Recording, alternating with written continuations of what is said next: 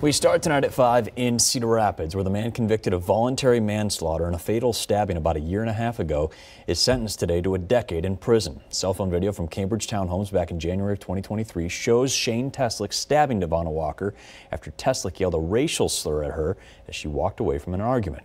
Iowa's News Now reporter Kaylee Whitlatch was at the courthouse and in the courtroom today in Linn County. She gets us more on Teslik's sentence and the reaction from Walker's family. Shane Teslik will spend the next 10 years in prison on a guilty voluntary manslaughter charge. At the sentencing Friday afternoon, Teslik tells the judge he did everything in his power to protect his family the night Devonna Walker was fatally stabbed. But the judge says Walker did not deserve to be stabbed as the situation escalated that evening. Teslik's lawyers did ask for a retrial, saying the jury was improperly instructed with evidence, but the judge overruled that request. Walker's family was unable to attend the sentencing, but a representative did read a statement from Walker's mother in court. In the statement, Walker's mother said her daughter was a compassionate person who was excited to raise her children.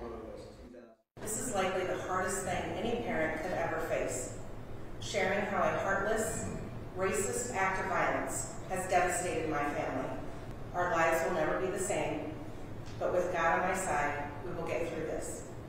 I hope that justice is served and that the perpetrator suffers the consequences of his actions. Teslik was also asked to pay $150,000 in victim restitution to the father of Walker's children. In studio, Kaylee Whitlatch, Iowa's News Now.